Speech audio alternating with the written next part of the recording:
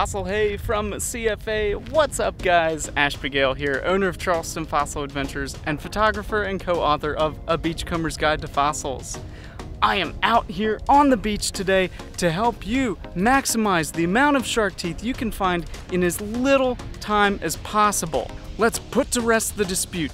Is it better to search the shoreline with your eyes, or is sifting the best method to walk away from the beach with a handful of shark teeth? We are going to test 4 different methods against each other to see which one reigns supreme. Fair warning, the answer just might surprise you. Be sure to watch until the end to see which method produced the most teeth. Okay, enough chit chat, let's get into it.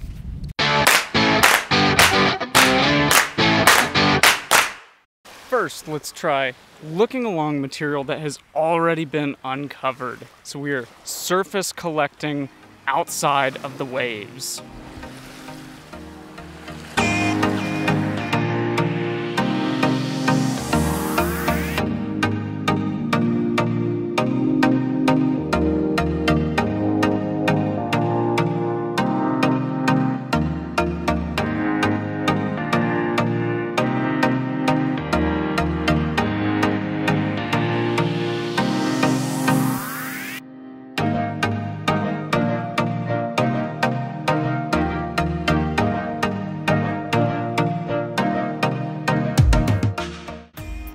One thing you should notice about these segments is that I'm collecting all of these shark teeth from the strand line. The ocean has sorted all of this material together.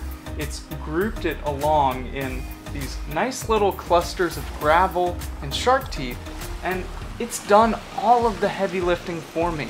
The waves have previously washed the stone clean. There's nothing hiding these teeth. As you can see, they are right smack dab out in the middle of the open.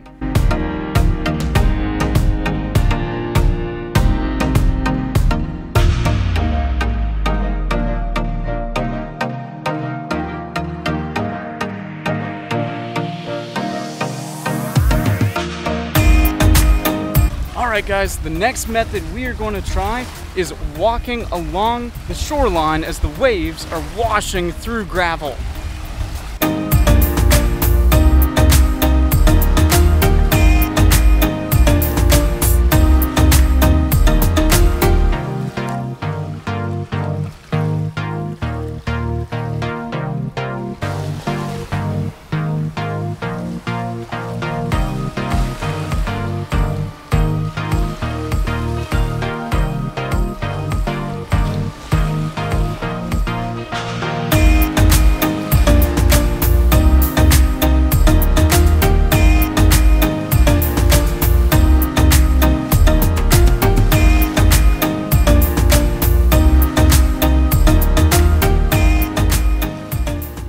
And of course, frequent viewers of this channel know I'm not just keeping my eyes open for shark teeth out there.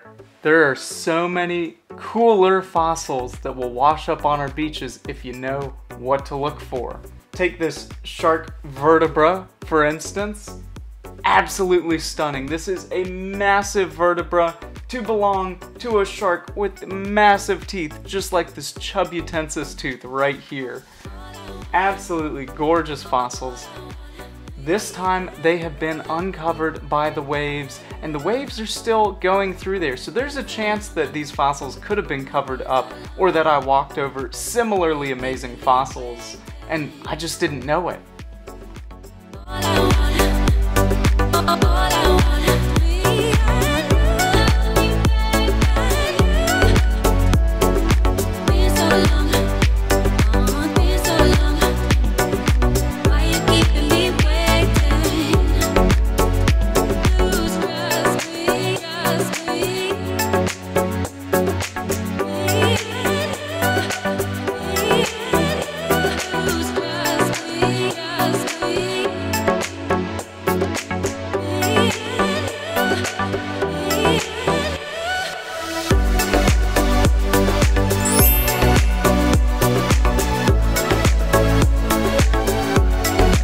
For our next method, let's try looking at sifting. So specifically, let's sift material where we already see shells.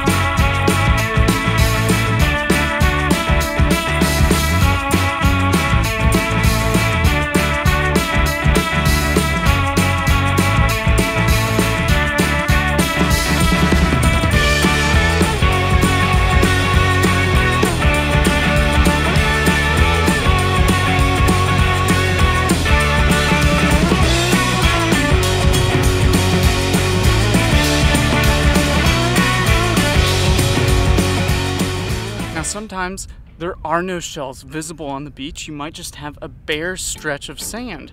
So what if you take your sifter and try and sift through the sand, see if you can get some shells and shark teeth mixed in there.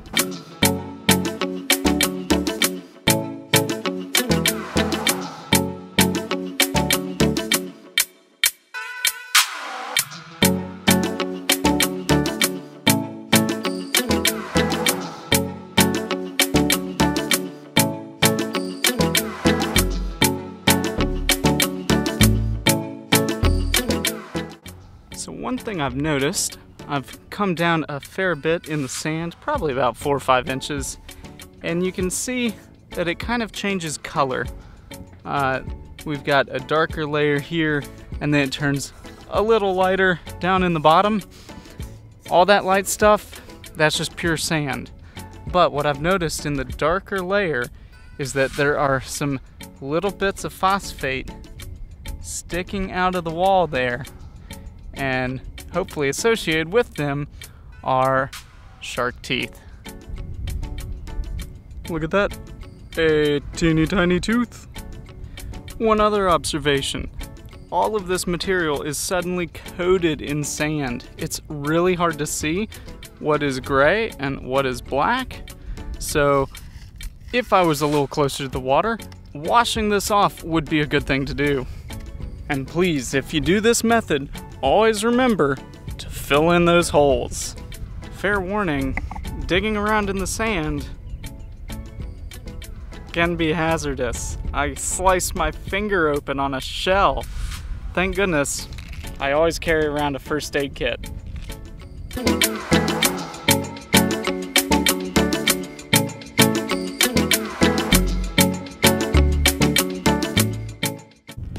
All right, our 4 trials are up. I've got 4 bags of teeth right here.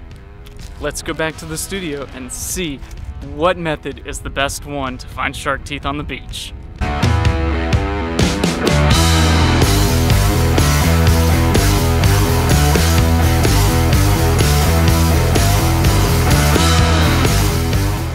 As you can see, one category outperformed the others by more than double. Simply by walking along the beach and using my eyes in the dry sand, I found 64 shark teeth and 7 other types of fossils in 15 minutes. That's pretty incredible. The next 2 categories both yielded pretty similar results. Both walking along the shoreline as the waves crashed through gravel and shell material, as well as sifting sand where you see rocks and shell material, both produced 27 shark teeth each, while the wet sand produced an additional 5 fossils and the sifting in the dry sand produced another 4. Lastly, that leaves us with searching for that hidden shell layer underneath the sand. Now this was a pretty difficult task for me.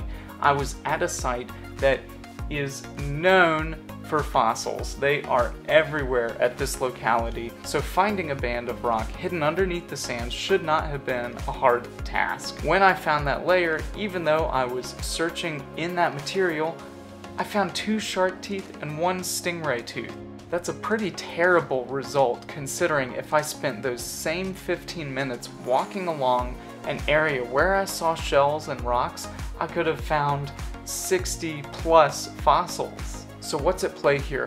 Why is walking along the surface the most productive method of finding shark teeth while you're at the beach? I hinted at this earlier. If you let the waves do the hard work for you, washing sand off of the fossils, congregating them into areas that have the same size material, shells up at the high tide line being a couple inches across, maybe you're going to find some shark teeth that are also 2 inches up there. Working your way down the beach into what I call the oatmeal to cereal flake size material, you're going to find a ton of teeth in this section. That's just because most of these teeth are going to be the same size. They're about a ½ inch to an inch long, and as you can see from my take, across the board that is the most common size tooth I found, regardless of species or location where I look. Sifting at many localities is really not that great. If you are using this method, you're actually searching through less material than by walking along the surface where the waves have uncovered everything. In 15 minutes,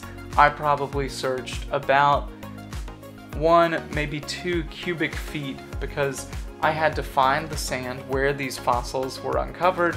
I had to gather it up and put it in my sifter, and then once it was in there and I classified it by shaking the sifter, I had to look through all of the rocks and shells that were piled on top of each other and find all the shark teeth and fossils hidden in there. That took time, and that time is very valuable. I want you to find as many teeth as possible when you visit the beach, so simply walking along and using your eyes is going to be your best bet if you only have a limited amount of time.